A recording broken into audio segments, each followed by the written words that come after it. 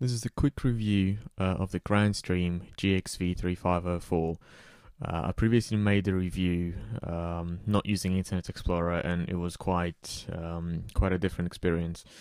Grandstream got back to me really quickly and told me where to enable the options and what to do. So here's the revised review. Basically, the frame rate is a lot better now. So when I wave at the camera, it's quite good. Also, if I go into the configuration, previously this option did not show up at all. I'm guessing it was added in a later firmware, and when I've updated, the browser cache didn't show the new option.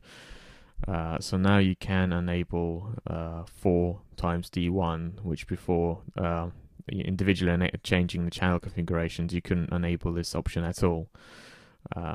So let's see what this looks like now. So I'm gonna start downloading an MJPG stream from every one of the channels. So here we go, 0, 1, 2, 3.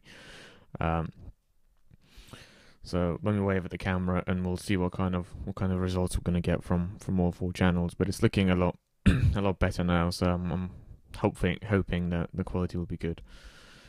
So let me stop all this and I'll play test1.mjpg.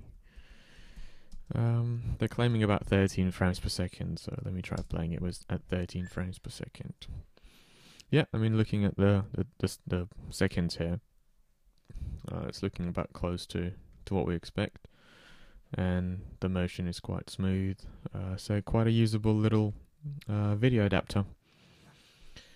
I mean, it doesn't have features such as privacy masks and noise reduction. You can see in the video if I play it again. There is quite a lot of noise. All this noise is not visible on something like an Axis M7014, but it's quite usable. It's quite good, and for the price, you can't really complain. It's almost twice as cheap as the cheapest other manufacturer offering I could find.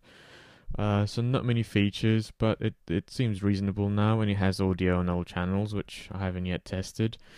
But yeah, with later firmwares, it is significantly more useful, especially with this MJPG over HTTP functionality.